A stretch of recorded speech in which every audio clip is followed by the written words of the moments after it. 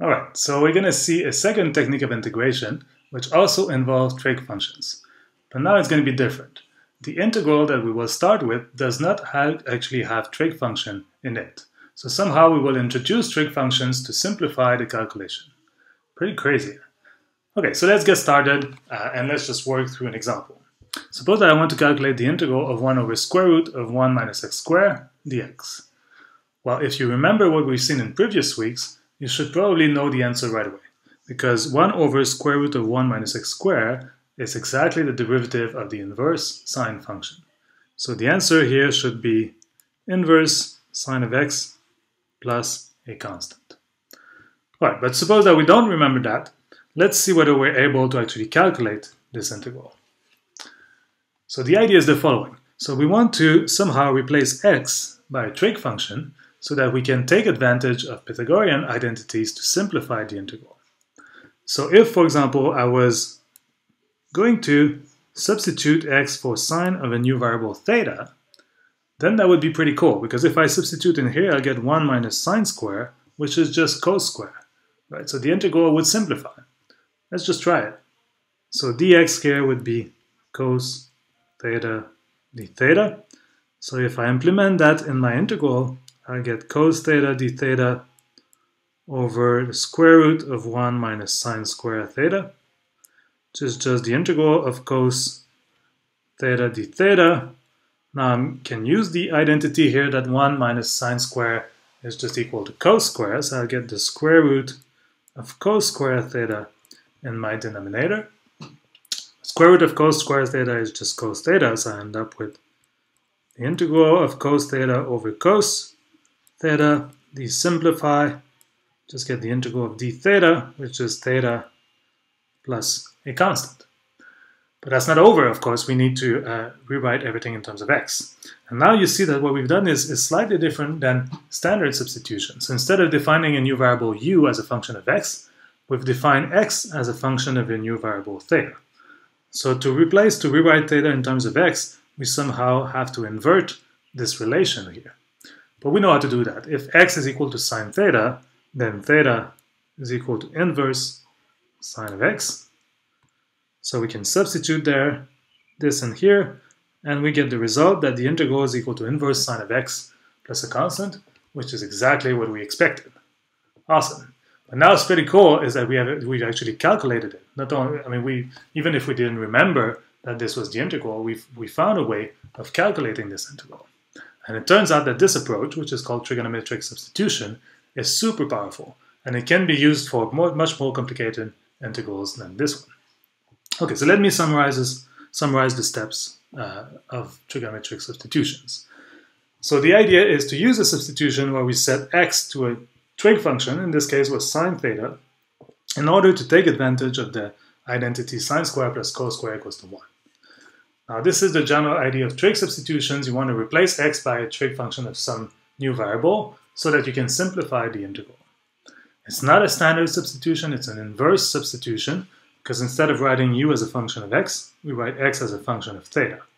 But that's perfectly fine. The only subtlety here is we have to make sure that the function f of theta is 1 to 1. It turns out that in our case, we had x equals sine theta, which is not actually 1 to 1. So what we need to do is restrict the domain of sine theta. So we just choose theta to be between minus pi over 2 and pi over 2. And if we do that, then it's fine. It becomes 1 to 1, and we can invert the relation to get theta is equal to inverse sine of x, which is exactly what I used in the last step of my previous calculation. All right, so this is the idea. So let me do a more complicated example. Suppose I'm trying to calculate the integral of 1 over x squared plus 4 to the power of 3/2. Well, so now I somehow want to do the same thing. I want to replace x by a trig function and somehow take advantage of the Pythagorean identities. Now what you realize here is that you have the sum of 2 times. So it makes sense to try to use the tan squared theta plus 1 equals secant squared theta identity instead of the sine squared plus cos squared equals to 1. But there's also a 4.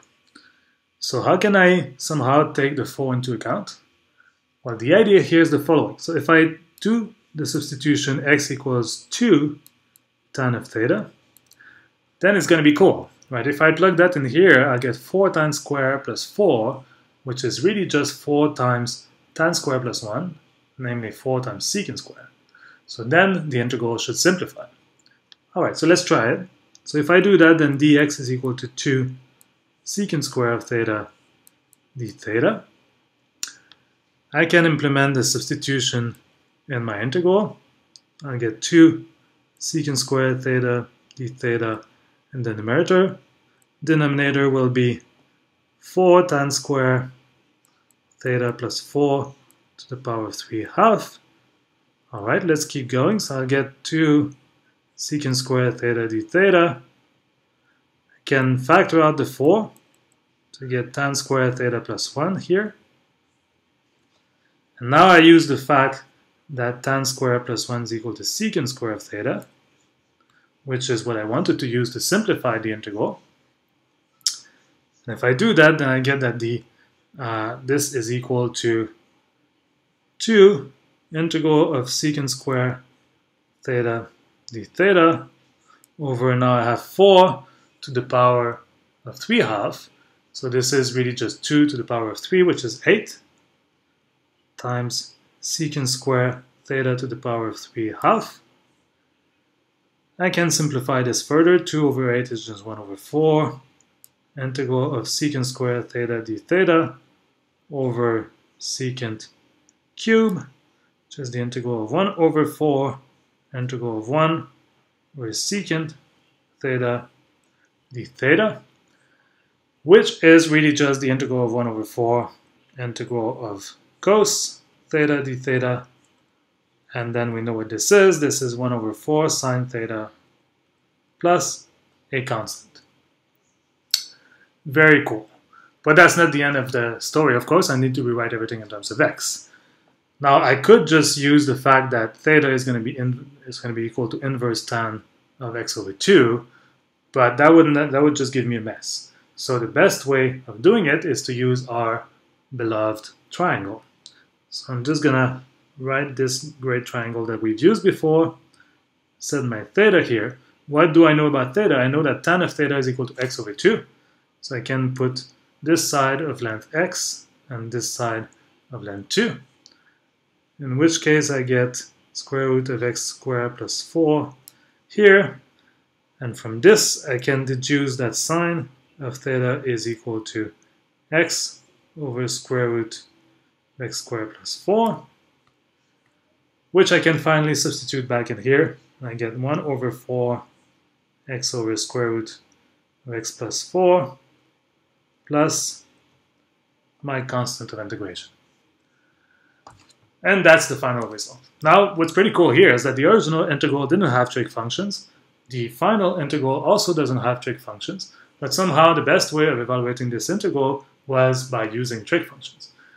That's pretty crazy. Okay, so this is exactly what trig substitutions are about. And it turns out that this is a very general method.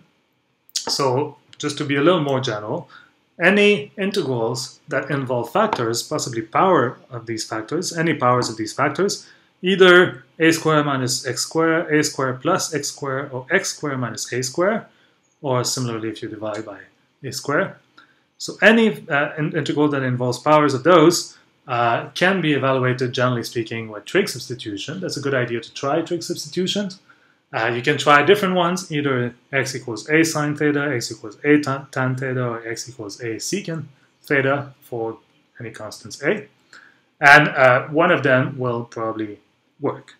Now, of course, the big question is, can we discover a general rule that will tell us which trig substitution will work for a given integral of this form? That's exactly like the question we had for trigonometric integrals in the previous video. That's not obvious. My advice again is to try a whole bunch of those and try to come up with the rule yourself. We're also going to study some of them in class and see what kind of rule we get. Now I have another question here. So I've only written trig substitution x equals sine and tan or secant, didn't write cos, cotan, or cosecant. Why is that so? I'll leave that as an exercise. We're going to talk about it in class. It's not so obvious, but it turns out that you will not gain anything new by including the other substitutions, so it's sufficient to only do these 3 substitutions. And one note that I want to end this video with is that after doing a trig substitution, pretty often you will end up with a trigonometric integral. Now, in the two examples I did, these integrals were pretty easy. The first one was just the integral of d theta. The second one was the integral of cos theta d theta. So they were easy. But if you have a complicated integral to start with, you may end up with a complicated trigonometric integral after trig substitution. And if that's the case, then you may have to use the techniques of the previous video to evaluate this trig integral. So somehow trig substitution is the first step, then you may have to use trig identities and so on to evaluate the trig integrals before you rewrite everything in terms of x at the end. So it can be pretty lengthy and not so obvious. All right, so we'll do more examples of this technique in class.